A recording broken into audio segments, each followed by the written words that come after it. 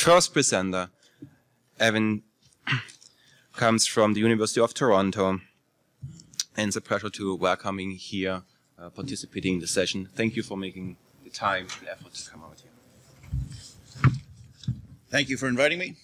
Ladies and gentlemen, welcome to our second session about UHPFRC and high-performance materials. I'd like to acknowledge my co-authors, Brittany Yap, who is the master's student who is performing these experiments, my colleague Frank Vecchio, expert in shear at the University of Toronto, and Steve Foster from the University of New South Wales, who was the person who brought us all together to get this work done. Now, we're familiar with ultra-high performance fiber-reinforced concrete, and there have been many kinds of experiments done over many years, of course, to quantify and understand this material, and these must continue. Material level tests, lots of those. Direct tension tests, subject to the challenges of boundary conditions. Flexural tests, both in terms of prisms and large-scale members. Shear tests on large-scale members, answering some basic questions like the fact that there's no coarse aggregate in UHPFRC means we expect a lower shear resistance on a crack. On the other hand, we have a large number of narrow cracks, and the narrow cracks have better shear resistance than wide cracks do, so that could compensate for the first. Of course, there's fibers, which will hold the crack together as well. We potentially have no reinforcement in some directions, and that calls into the question, do we have a size effect? And quite possibly we would, actually. If we're dealing with experiments that are pre-stressed concrete that have a large pre-stressing bulb, we might have a large amount of shear carried in the bulb, and identifying how much shear is carried in the web versus the bulb can be challenging. So the way to solve that problem, in my opinion, is to do a pure shear test. Now, a pure shear test is an experiment where you have no moments applied, only shear applied to the specimen that you're looking at. To do that, you need a special machine. So what we use at the University of Toronto is our shell element tester. We've been using this for about 30 years. It's a large blue frame, as you can see. And the specimen itself, let's see, do I have a pointer here? That I do, but I'm not, okay, right there in the middle, that's the specimen basically, and same thing over here. We consider that specimen to be essentially one finite element, subjected to pure shear. It's about 1.6 meters across, 1.6 meters tall. The specimen's 200 millimeters thick, so it's about half a cubic meter of UHPFRC. Now, the way this works is that you start out mentally with a model of what the specimen will look like. Internally, we'll have one layer of reinforcement at the back, and this very first test that we've done here on UHPFRC and shear contains reinforcement in both directions, because we wanted to make sure that our anchorage was in good shape, but still has good information otherwise. We have a second layer of reinforcement inside it as well. We then cast it solid in UHPFRC, bring it to the testing machine. We have 20 horizontal actuators that will control the forces horizontally, each specified to give the exact same force, but they're servo-controlled, meaning we can actually make sure it's safe to do the operations on it. At the same time, we have 20 vertical actuators that are pushing down vertically. This means the central area is in tension horizontally, compression vertically, which we'll see in a second to shear if you use a Moore circle. Also, we have an additional 20 out-of-plane actuators to hold it in place to make sure that it stays stable, because otherwise we could have a stability problem. This also allows us to do tests on out-of-plane bending, etc., but we're dealing with in-plane pure shear at this stage. What we're looking for here is something like this, where we have reinforcement in one and another direction, with shear forces around the outside edge. From a Moore circle, we can see that if we chop that down, that's the same thing as having compression in one direction, tension in the other, to which we then rotate and put it into the machine to allow us to actually do the testing the way we do it. So the reinforcement is at an angle, which means that the horizontal forces, vertical and horizontal, provide shear internally. And we found that with regular concrete, this works quite well, very consistent between beam shear tests and the experiments done here as well. It's a measurement basically of what the web is doing without any other components around the outside edge, which is important to understanding the material. Here's a specimen that we tested. As I said, 1.6 meters each direction. You'll see that there's plenty of additional reinforcement near the ends to ensure that we can have the, this is not bright enough.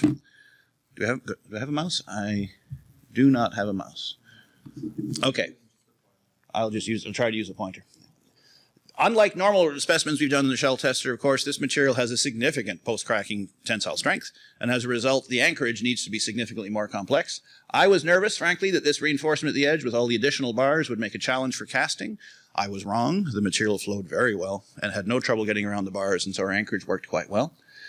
The way that tension gets into the specimen is that we have blocks with bolt holes in them so that the actuators apply to the bolt holes, go into the steel, and then get distributed into the concrete itself. The test region is sort of the central 2/3, and indeed that's where it failed as well. Here we are with our friends at FACA Construction from Duraconcrete Canada in Windsor, Ontario, casting the first specimen. That's Brittany on the left-hand side. You get a sense of the scale of the specimen. Here we are putting the concrete onto the specimen as well. You can see it. The reinforcement is acting as a net that's stopping it, but the concrete is quite happily going around that. I was pleased to see how well it flowed. This is a zoomed-in view of the fibers, basically giving us some issues of fiber alignment issues around the reinforcement. But in the end, after the failure, we did not see any evidence that the fibers at the crack had any non-randomness. So they appeared to be random and in good shape, and the casting went quite well.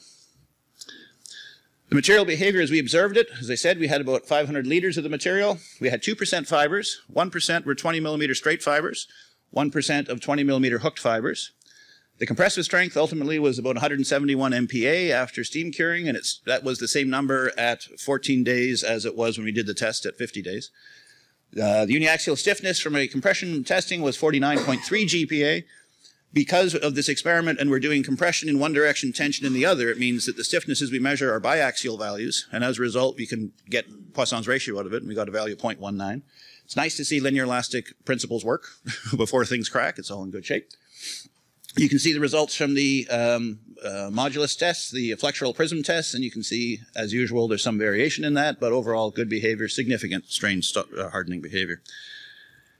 Now, to operate this machine requires a significant team, and the specimen is up on the top, and during loading, no one's allowed to go near it, and therefore we have a television so we can watch it, basically, and we have our displays down below.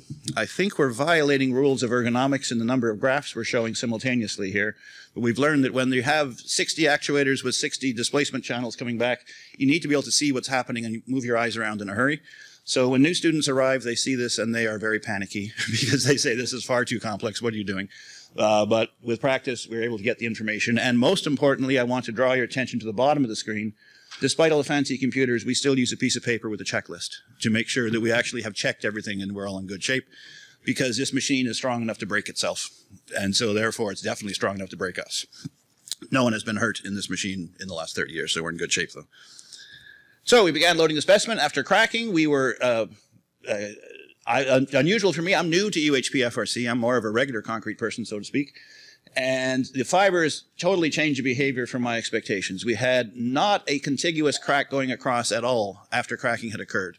So significant numbers of small cracks. Those numbers are widths in millimeters. This is about halfway up to failure, so service loads in effect.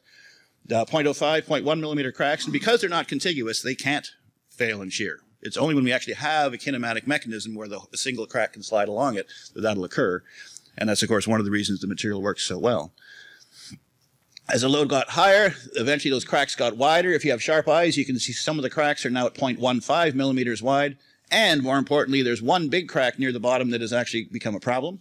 We can see down here near the bottom. Because of the way the machine works, we can only have cracks at the outer faces between the steel plates. And so there's some concentration of crack width there, and that started an unzipping process. At this point, you can see, though, it's cracked on the right-hand side, but not on the left. That's unusual. That's the fibers allowing that. That's not something normal concrete does. We'll see that did cause some interesting results from the instrumentation on the surface. But as the load went up further, the crack got wider until it opened up to about 20 millimeters, at which point we stopped the test. Very large shear strains, very good performance. This is a look into the crack at failure. If we look in the back, we can see that there is a conventional reinforcing bar right there off in the distance. And we can see, of course, the fibers after quite happily having pulled out. And that was ultimately how the member failed, pull out of the fibers. And we kept on loading until we weren't eager to actually have rupture of the bar, so we stopped the test before it got to that stage. Here's the behavior in terms of the shear stress versus shear strain.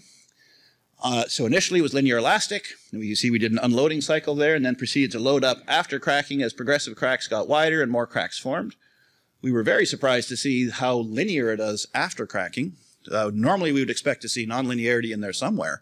Instead, we did all this work to measure two slopes, but we're very excited because modeling two slopes is easy. And so surprisingly linear.